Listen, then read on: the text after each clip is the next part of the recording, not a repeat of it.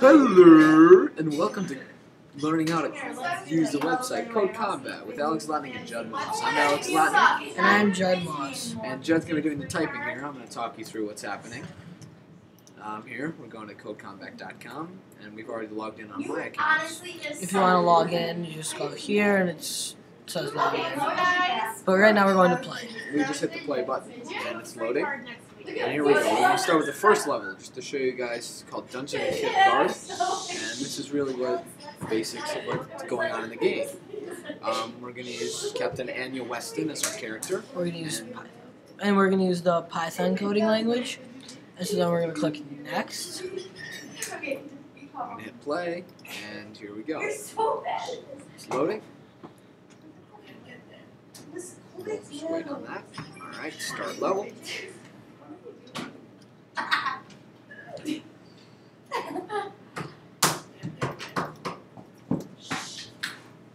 And so here, we already beat a level playing ourselves, but we're going to delete it just to show you guys what happens. Judd's doing that right now. And here, Judd, just go back. Cool. So now, what we need to do is, and the objective of this level, is to get to this gem right here, all the way in the bottom right. Our skills we've acquired so far are move down, move left, move right, and move up. The other three skills will come on when you get further in the game. So in order to move right, you have to do self.move right. Don't worry about the other things in the bottom right now. They're irrelevant. So right now, Judd's typing in the command in order to move right. Self.move, capital R, right, and then the parentheses at the end. The parentheses is there in order to make sure the programming language understands that it's a complete command, and there's nothing else to the command. Where's Ava? Alright, we're going to hit run just to make sure it works.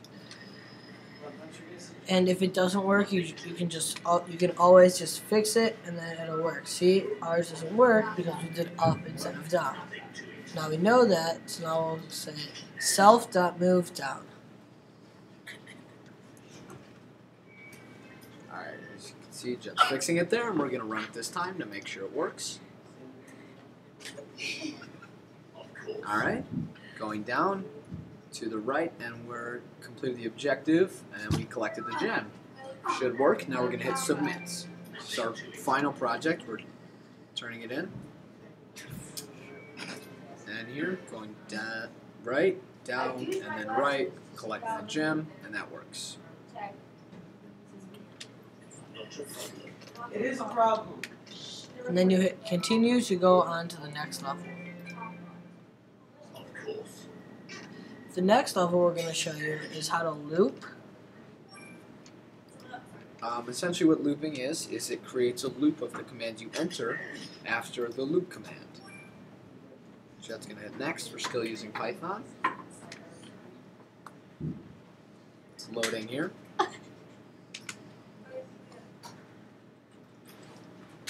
So that's going to hit the start level button. And here we go. Judd, you can go ahead and delete that up there, because as I said earlier, we already completed the game, and we're just trying to show you guys how to do it. So what the loop does is it repeats the code you've already selected, and so you always have to add loop first, and you always have to put a semicolon after it. The reason semicolon's there is to know that you are looping the commands after the loop button, not before or anything like that. We're going to do self.move right, self.move up, self.move to the right again, and self.move down. That looks like the basic shape of the maze, and that's gonna loop. Now Judd's gonna run it. He's gonna hit the play button, and it should run, and it'll loop several times. We're collecting all the gems. Here's the first one. Going on to the second. Got the second. Good. And now I'm moving on to the third. Up, right, and down. And that's how you use a loop in Code Combats. Judd's going to submit it. And since we already know what's going to happen, we just watch what happened. We're going to hit the skip button in the bottom right. Now it's going to show that we completed the level, and we're going to hit the continue button.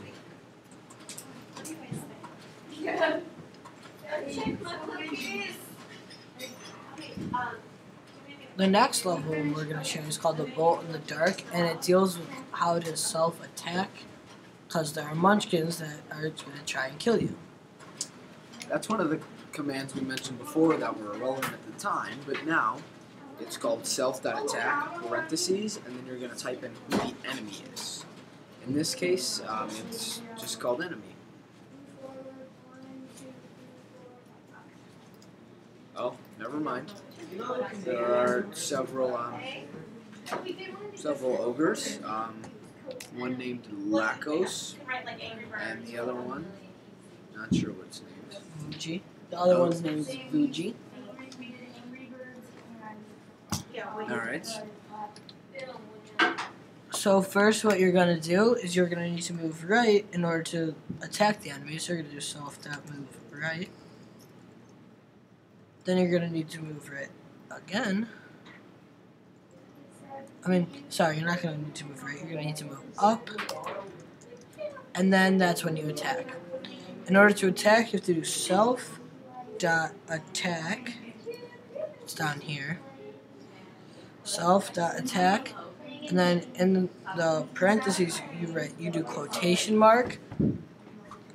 Remember, the quotations are very important, otherwise You get there's the no you get the- object to attack. You get the name of the munchkin, and it's Lakos. So we're going to enter that, Lakos, and Quotation mark. quotation, and then parentheses. And in order to kill the munchkin, you need to attack twice. So we're going to attack again. We're going to hit self.attack, parentheses, quotation, Lakos, end quotation, and end parentheses.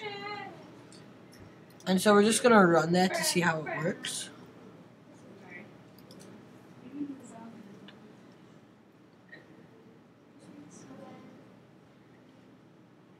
And it does work because we are able to kill the munchkin. So next we have to get down. We're going to enter the command self.moveDown, which will give us the ability to move down. And then we're going to want to move right again in order to get into the area with the other ogre or goblin or whatever. And then in order to attack the other one, you're going to need to do self.attack, and then its name, parentheses, quotations, and its name. This one is Vuji. Self. Parentheses, quotations, the name, end quotations, and parentheses. Again, you're going to have to attack twice. And this one's different from the other one because this one shoots like arrows at you. So you're going to see that. No, watch. It ate you? And so we're just going to run this through to see where we get to. And one thing we're not coding this week. Be patient. Yeah. And so it kills the first munchkin, and now it's going on to the second one. And see how it's throwing arrows, and we're going to kill that one. And then now we have to get down again. We have to complete the So, 'cause we objective have to get to to the grab the diamond. gem, as it says in the top left. It says our goals are incomplete, As as we have not collected the gem yet. So now we have to self.move down, Look at Alex. and then self.move Okay. Right. Yep. and that will take us to the diamond, and we'll complete the level. So we're going to run it through to see it. You can also, midway through, in the top left, it says whether or not you completed the goals. If it says success, then you completed the goals. Yeah, it says it right up here. It says ogres must die, 2 out of 2, and grab the gem. And then if you complete it, it says success. And so now we'll submit it. We're going to watch it Oh, he's facing just to show you what it looks like. And he's going to move right. He's going to move up, and he's going to attack the enemy. Remember, that's self.attack. move right again, up again, and hit self.attack and attack the other enemy. Then it's going to move down and grab the diamond, and that is Code Combat. Thanks for watching.